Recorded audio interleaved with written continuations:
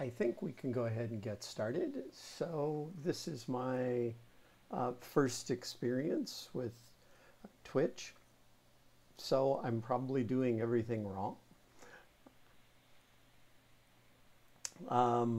We'll figure those things out, I guess, as we go. So a couple of things in general, if you want my contact information. I can be reached at naomicedar.tech and on Twitter at naomicedar. So before we start, I want to give you the link to this notebook, which I just pasted in chat as well. Also, I am the author of the Quick Python book, 3rd edition. The publisher, Manning Publications, is giving that away for free as an ebook until May 30th. So if you follow that link, you'll see that the cost for the ebook is $0. This is Manning's way of responding to the COVID-19 crisis. I'm honored that it was actually one of the books they considered important enough to give away to people so that they could use that to skill up while they were sort of out of action during the crisis. So by all means visit them. There's some other free ebooks there. All of the rest of the ebooks are half off through May. Paper books are 35% off. So, you know, that's a way that they are trying to be able to support people. And I'm happy to be a part of that too. I also want to mention today it would have been the first day of PyCon. And I guess PyCon is going on. We have PyCon online. There's the link to the YouTube channel. There are already about a dozen videos, I would say, posted.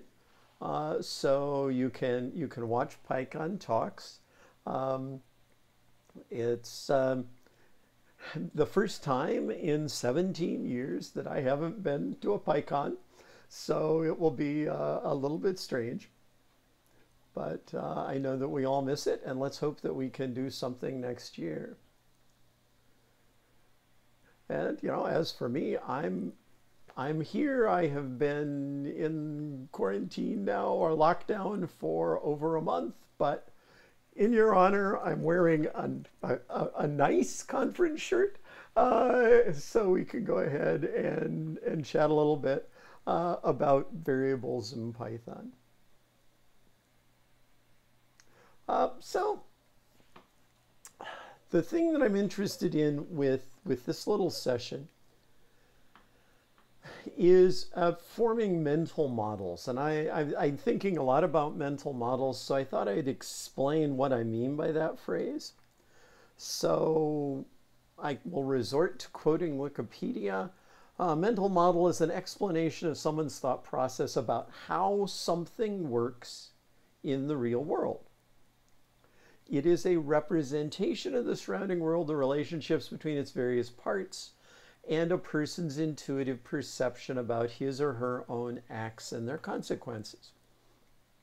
So mental models can help shape behavior and set an approach to solving problems, similar to an algorithm. And that's what I'm interested in, is making sure that people have correct mental models of how things work in Python, so that when they go to use Python, they make the correct assumptions, the correct interpretations. And what I'm going to be talking about here is a mental model for Python variables. Now, you know, we all know what a variable is at some level if we've done coding. Everybody in all programming languages talk about something that has to do with a variable. But I've found that not everybody has the same understanding. So let's look at some variables in Python at a very simple level. So here we've got x is a variable. We're setting it equal to 4. Y is a variable. Is that equal to 5? And then z is another variable that is being set to x plus y. All right, this is pretty straightforward. And at the end, we print out z. I'm expecting nobody's going to be too surprised when we find out that that, in fact, is 9. So those are 3 variables, and that's all seems deceptively easy. And of course, variables are essential because of the way we use them so that we can have different values. But the question I've found people do not have a good answer to all the time is, how do variables work? Are they containers? Are they pointers to an address in memory? Something else? What are they exactly? And the problem is that not all languages actually have variables that work the same way. So in a lot of languages, when people talk about variables, they talk about variables containing, holding, storing data. And this makes a certain amount of sense because, after all, if we've got a number or a string or some other object with connected to a variable, the data's got to go somewhere, so it must be in the variable, right? So I sometimes call that the bucket model. So in that it thinks of variables as containers or buckets. So if we go back to the example we just looked at, the variables x, y, and z would be containers. They would be places in memory where the values 4, 5, and then the sum, our answer 9, end up being stored.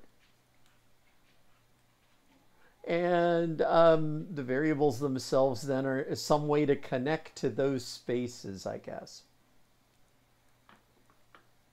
So what I want to do is do a few simple experiments to see how this goes. And the simplest thing we can do is just create and change some variables and see how they behave. So here I've got an even simpler example. I've got x is a variable equal to 1, y is a variable equal to 2, and then I set z equal to the variable x. So I've just got 3 variables, and if I execute this, how would you describe this in terms of the container model? Well, I think that the first thing that you would say is that if we're using a container, 1 is put into x, right? And then 2 is put into y. And then we come to z equals x. So what's going on there? If it's a container, Does this mean that z is getting a copy of what is in x? Does this mean that x is being put inside of z?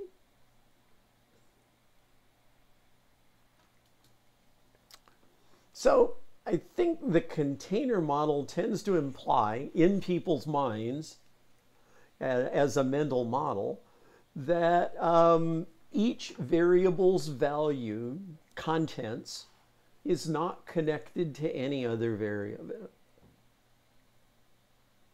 I mean, again, if we're talking about we give two children identical glasses of milk, it's not exactly the same milk in each glass. One child drinks her milk. That doesn't empty the other's glass. Once we do that and put them into two separate containers, they're kind of independent. So let's test that assumption. So first of all, we've got the same thing here. All this is doing is just printing stuff out so that we're clear what's going on. So x equals 1, y equals 2, z equals 1. That's what we would expect. Now let's change x. Remember, we said that z was equal to x. Now we're going to change x. So the first question, and this is kind of an easy one, is what do we expect to print out now? Okay, and I want you to think about that for a second. And then let's see what happens. Okay, this probably didn't surprise you. So we said x equal to 1, y equal to 2, z equal to x. Then we changed x to 4. Now we've got 4, y is equal to 2, z is equal to 1. Okay. This seems to be consistent with the container model, right?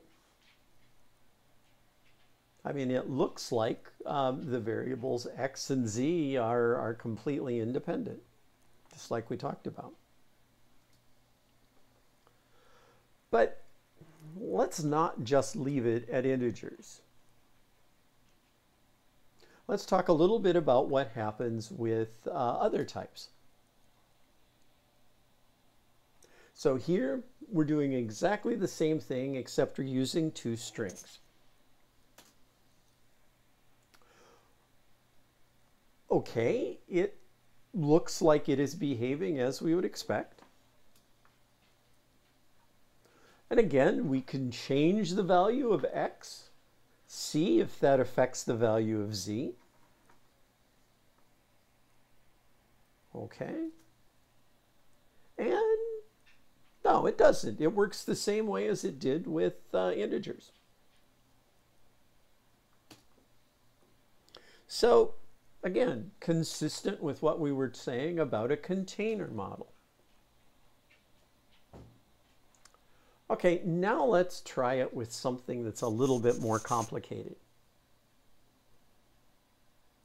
So I've got two lists here. So we're setting x equal to the list 1, 2, 3, y to the list 4, 5, 6. We're then setting z equal to x. So let's print this all out. Okay, so x is what we expect, y is what we expect, z is what we expect. Okay. Now let's change the first element of x. So we'll make it be a 9 instead of a 1. Now, what do you expect will be printed out? Okay, and I'm going to pause a second to let you think about that.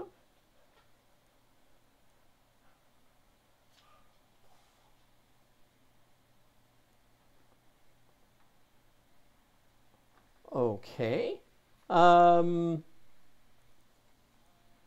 Let's see what actually happens. So you see here that x got changed to 9, 2, 3. And y got changed to 4, 5, 6. But z also got changed.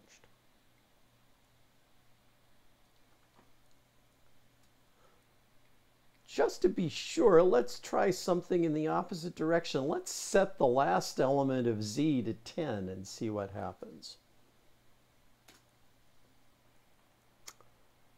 Okay, and there you can see we got the change going in the other direction. Okay. And this is not really consistent with what we were probably expecting. So you can think about what's going on here. And I will actually take a breath and look at the chat. I know it's been there and I haven't broken up my rhythm, but so first of all, hello Bruno, glad to have you here. And secondly, in response to the question, what would be a common application for this formula? The exact examples I'm using are pretty abstract. You know, they're not really connected much to a real life scenario, but you could, in a lot of cases, want to have a list of things. And maybe it could, in fact, be the ingredients in a recipe. It could be anything. And there's a temptation to sort of do exactly what I've done, which is assign another variable to it, and then go off and change the one variable and not realize that maybe you've changed your original.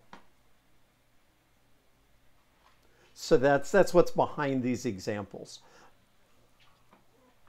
And if that doesn't actually help at all, ask again in the channel and I will try again. So let's continue.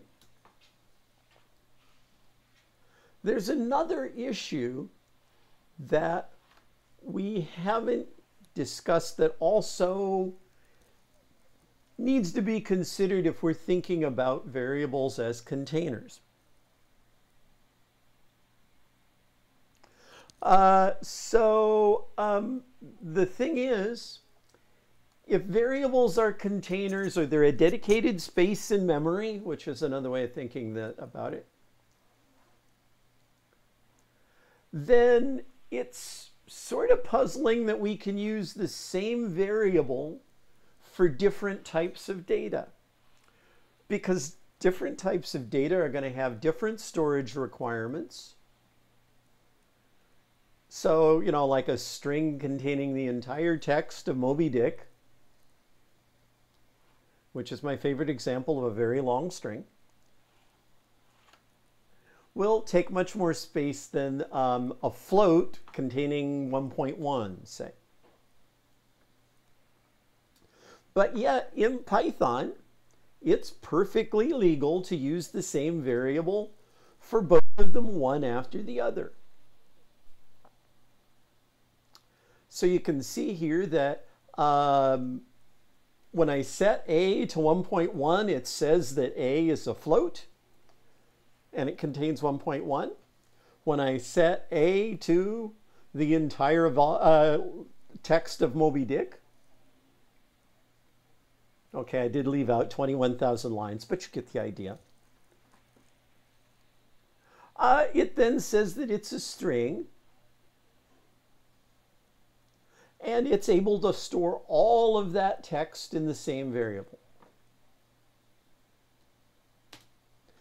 So in a language that uses variables on the model of containers, you usually can't get away with that. Back in the bad old days of programming in C, you could in fact do it, but if you put a longer variable in place of the shorter one, it would just overwrite into the rest of your memory. You would have a buffer overrun, and you would get a seg fault, and your program would crash. In a language like Java, it won't even let you try. So we've got something else going on here. And the way to get at this is to use a function that Python's got called ID. And what the ID function is, let me show you. It's a way to get the unique identifier of every object in Python, in a session of the Python interpreter. So whatever it is, everything in Python would be an object, and each one of them has its own sort of serial number that is unique for that run of the interpreter. So you don't get any others. It's always going to be the same thing.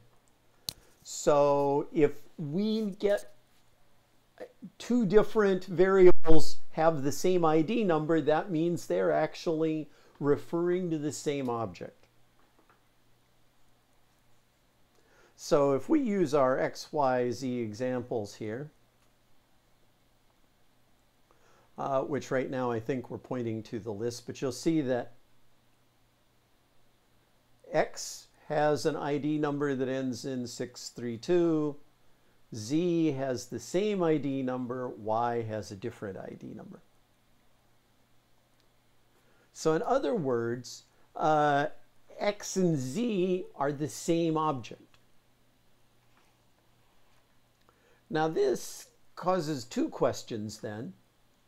One of them is, how do we get the same object in two variables at once? That at least doesn't match with our model. And then the other question, of course, is how do things work with integers and strings? We don't get this thing, but with lists we do get this sort of phenomenon.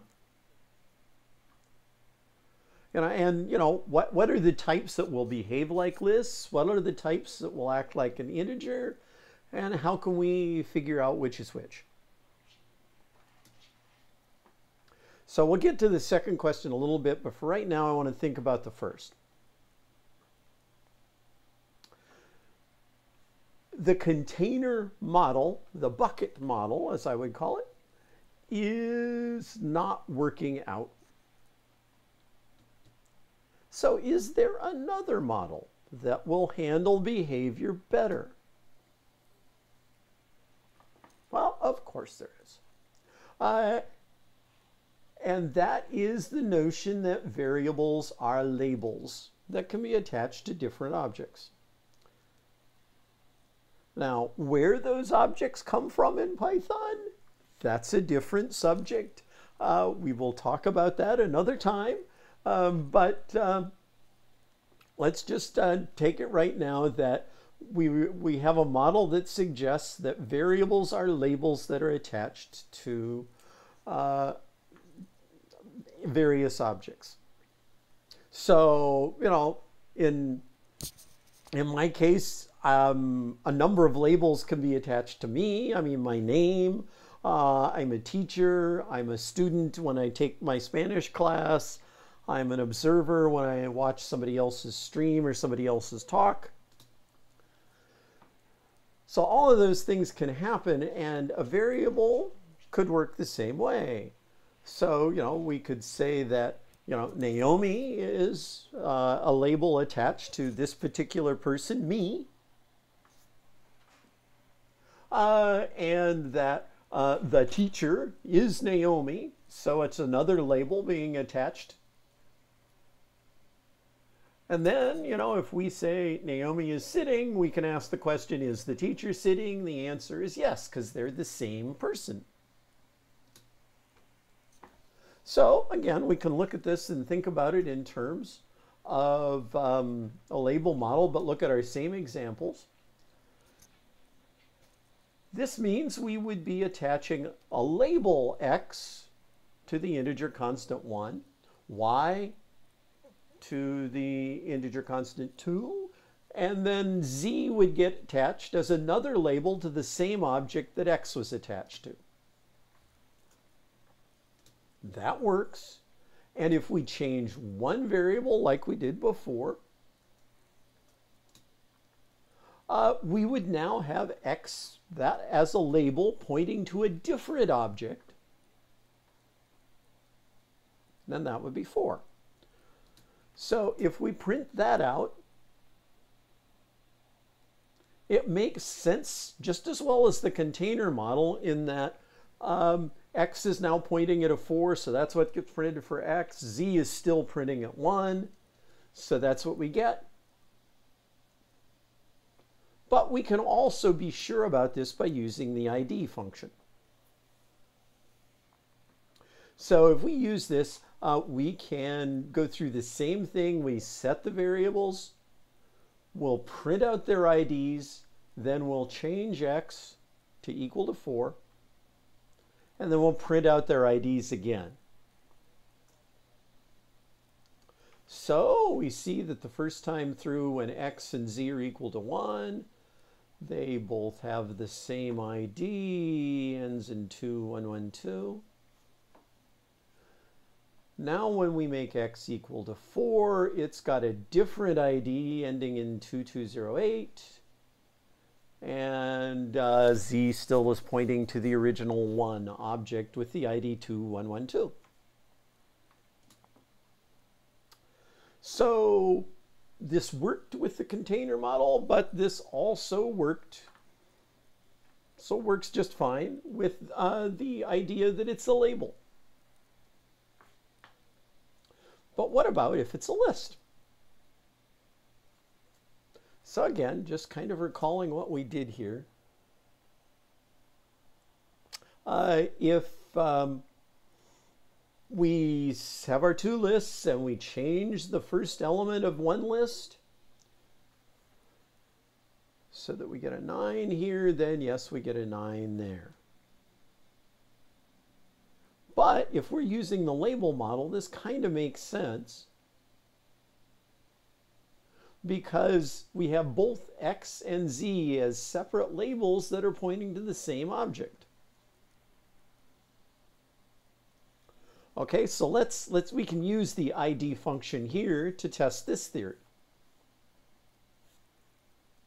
So again, we're doing the same thing, except this time we're printing out the IDs so that we can see what happens.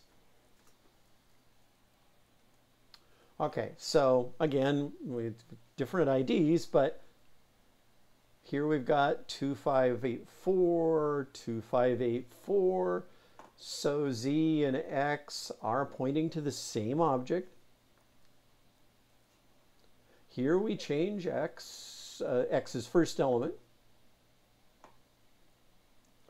And yeah, they're still pointing to exactly the same object. That's why when we change one, we change the other.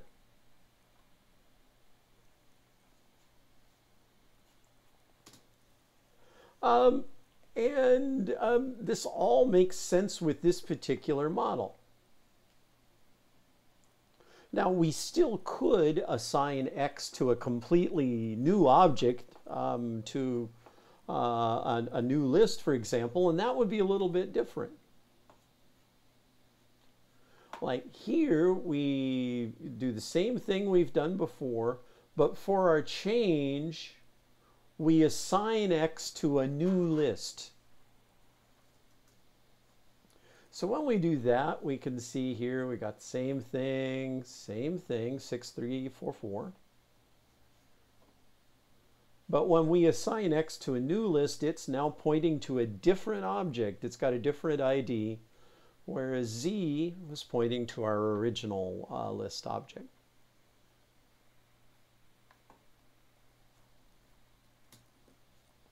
So there's one thing that we can kind of point out about this, and that is the reason that we can change a list in place is that a list is a type of data that is called mutable, that is changeable. And what that means is we can add, remove, or change things inside that object without having to create a new object. On the other hand, there are a number of Python objects that are immutable. That means they can't be changed. I mean, it makes sense that a constant like 1 or 1.1, those are going to be immutable because it would be silly to say that you could change 1 to be 2. That would not be helpful. And there are other objects that are immutable just because that's the way that Python was designed. So strings are immutable. I used to make my computer students chant, strings are immutable, strings are immutable. So are tuples, frozen sets. They're all immutable for various reasons that we don't need to discuss right now. But then on the other hand, lists, dictionaries, sets, and most user-created class are mutable, and that means that they can be changed in some way without having to create a new object. And I think there's yet another layer too to keep in mind, and that is with lists and dictionaries and some container and some objects like that, you can get sort of layers and layers of this sort of thing going down. So, if you think about a list is an object that can have a variable attached to it. So we had, x equals the list 1, 2, 3. And each of those slots, each of those index values then, is kind of an implicit label that is pointing to one element. And each of those elements themselves can be Python objects, that they could be lists or dictionaries or something else. And so the same thing can repeat in nesting layers until you get tired. But it doesn't really change the way that things work. So in fact, if we make a list X that contains 2 lists as its elements, so 1, 4 is one list, 5, 6 is the other list, and we set the variable z to point to X, we can do the same thing, and we can change one element out of z's first item, I should say. We can change one element out of z's first item. And it's the same thing. Our overall objects stay the same, but even inside of that, our first element of X, which was the 1.4, 1 and 4, and then became 9 and 4, that object too stayed the same. So here we're getting the IDs of those things that are the first element. And again, they stay the same. So even if this is nesting, you still have this same effect going on.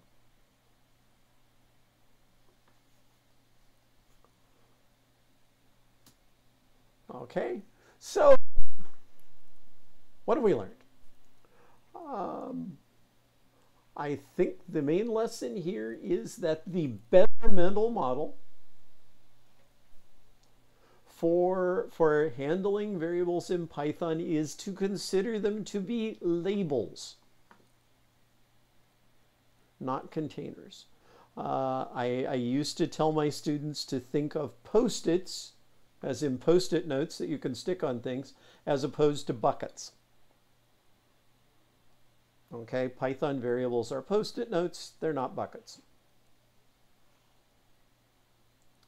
And the other thing is that if the object is mutable, then changing it by way of one variable will change it no matter all of the other variables will see the same object will see the same change. And if it's an immutable object, then of course that won't be the case, because the only way you can change the object that a variable points to if it's immutable is to make a point to another object.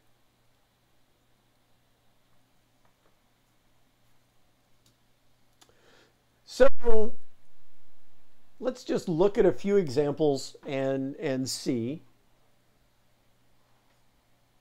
if anybody has, is good with the ideas here. So here I have made a tuple 1, 2, 3, and x points at it.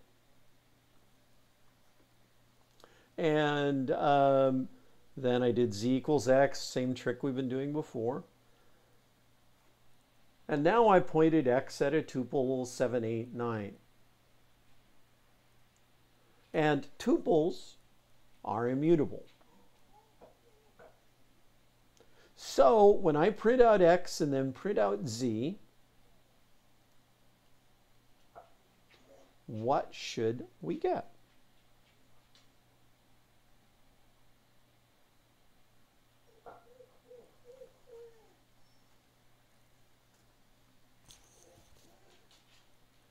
We get different objects because they're immutable. We have to point at different objects. And by the way, I apologize. My dog is whining in the background because she's a princess. Okay, so another example here with a dictionary. So we set x equal to dictionary that has a key, the word 1, and the value, the number 1. And we set z equal to x, same trick we've been doing. And then we say, let's add a key 2 to z and set its value to the number 2. And if we were to print that, if we were to print out x now, what do you think we would get?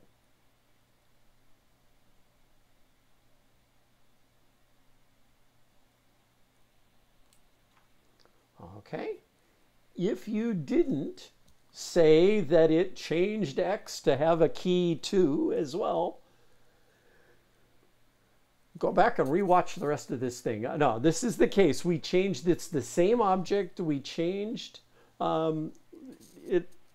it by using one variable. It's going to show up if we look at it using the other variable name. Because again, they're just two labels attached to the same dictionary object. Okay, this one should be pretty easy. We have x as a string 1. Strings are immutable. Z equals x, then we set z equal to 2. I'm sure you've got this one. We get 1 and 2. They're immutable, get different objects. And then finally, we've got an example here where we have nested lists again. So we set x, we set z equals to x. And then here we do a little bit of slice magic. That is, we're going to take the first element of z, and we're going to replace the space right after the first element, or right before the second element, whichever you prefer, we're going to replace that little space, which is a 0-length slice, with this list 2, 3. Okay, by now you should be expecting if we change Z, we're going to change X. If you're new to Python and not really used to the way slices behave, you might be a little bit surprised to see that what this does is just, in fact, insert the list 2, 3 into the list 1, 4. So this area here was the spot 1:1. And so it just gets inserted in there.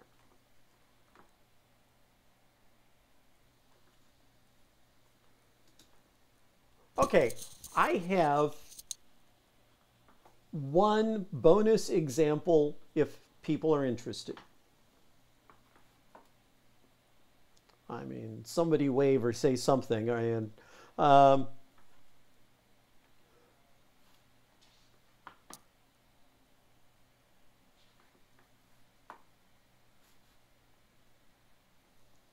or not.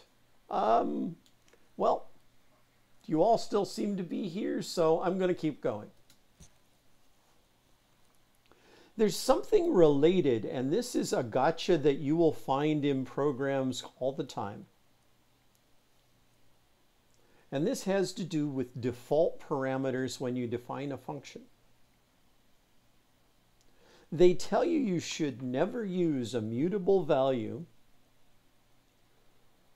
for a default parameter. Why is that? Okay, the reason for that is, well, it depends on 2 points. So first of all, functions are objects just like everything else in Python. And they're created when the code defining them is loaded. And that's usually when the file is loaded. That's when the code gets executed and gets run. Okay. And we've got a comment on default parameters, and it's part of it. And the other thing is that when a function object is created, any default parameter objects get created at the same time. So here is where, we're basically off script. So I'm going to just kind of make this up. So I've defined a function that has a default parameter. And that default parameter is an empty list. Lists, as we know, are mutable. So I can then say, let's just call this function. Okay, prints out empty list. That's lovely. Okay, now let's do something more in this function. Let's say that we do x append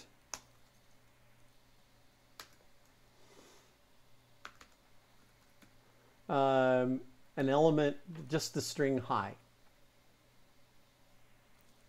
Okay, now if I run that, same thing happens, right? It's nothing.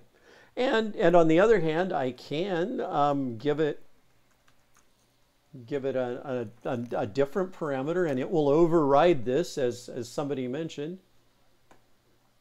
Oops, I didn't want to do that. Let me do this. I'm sorry. We'll give it the list there. So we can do that. That's fine. But suppose we do this. And we call this function twice in a row with the default parameter. Now what happens here? Well, let's see. Now this, why did it do something different the second time? I called exactly the same function. Okay, well, again, how would we work on this? Well, I mean, I think you could probably guess what I would do is I'd use the ID function. And let's even put in another foo. Okay, if I call that, you'll see that every time it's using the same default parameter object. If I change that default parameter object, it then shows up as different the next time. That's why you're not supposed to use mutable values for default parameters, because without knowing it, you are changing the default parameter. Okay, this object is created and is there again. The entire function object, including that default parameter, is created when it's loaded. So this will always happen, and you keep on doing it, you keep on getting more stuff. So the answer that you're supposed to do is you make your default parameter something like none. And then you can say if x is none, we'll then say x equals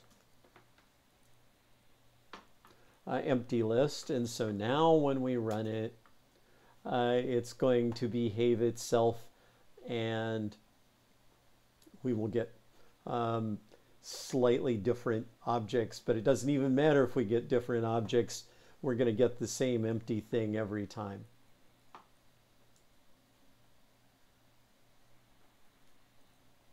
So that is my little bonus. And yeah, as Bruno says, there are other ways you can do that. So the trick that he's got there is actually using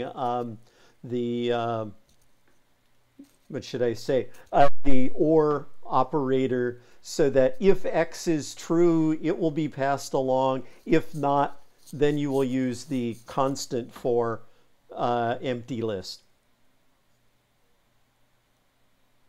Yeah, and that's another good way of doing it, so that you can kind of make sure you never get into this problem. But again, this is something that people who think of variables as containers in Python can get fooled on. And I was actually talking to someone this morning who had been taking Python lessons, and she was saying that she did, this whole thing didn't make sense to her because her teacher had been telling her that it was variables were containers. And when she saw this explanation, she's like, oh yeah, now it makes sense. Well, it's because it's a better mental model. We're not really too worried about what happens under the covers, but this will actually keep you from writing buggy code.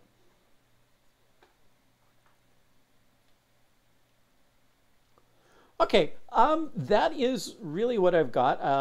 I think here's the list of links again. And let me paste those in one more time.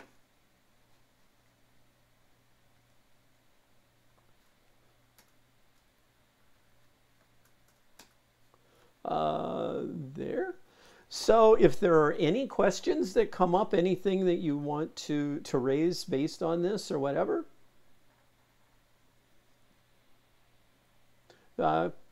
feel free to ask now. You can find me, like I say, on Twitter. And if you have any Ideas, I have a short list of some similar things that I might do. So if you want to, you can put in any requests or suggestions, any feedback like that. I'd be happy to hear. And you know what the heck? I think I've actually survived my first hour of Twitch. So hey, that's good.